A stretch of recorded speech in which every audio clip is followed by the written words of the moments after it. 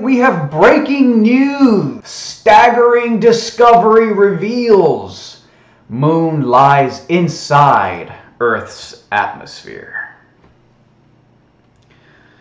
And wow, that's a fucking headliner if I've ever seen one. Staggering discovery reveals that the moon lies inside Earth's atmosphere.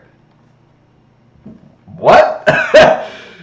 This is a complete wiping away of what they've always told us. In fact, they're now saying they had it wrong this whole time.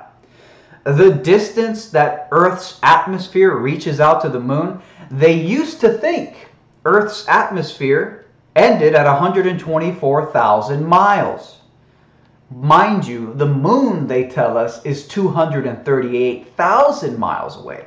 So the old consensus from the scientific community used to be that Earth's atmosphere ended 100,000 miles before it got anywhere near the moon. The Earth's atmosphere ended 100,000 miles before the moon. The consensus isn't truth. It's just a bunch of men agreeing with each other.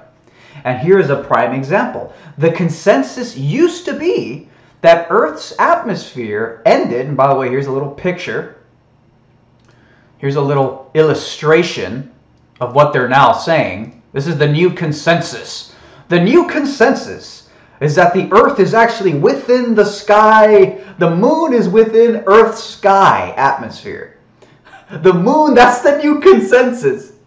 We're going to get, in a moment, we're going to get into how this is essentially the flat Earth cosmology, with the firmament or dome, the vaulted sky, with the moon and the sun within Earth's sky atmosphere, whatever the hell you want to call it. And we're going to get into how that's what the biblical flat Earth cosmology is. That stuff is flat.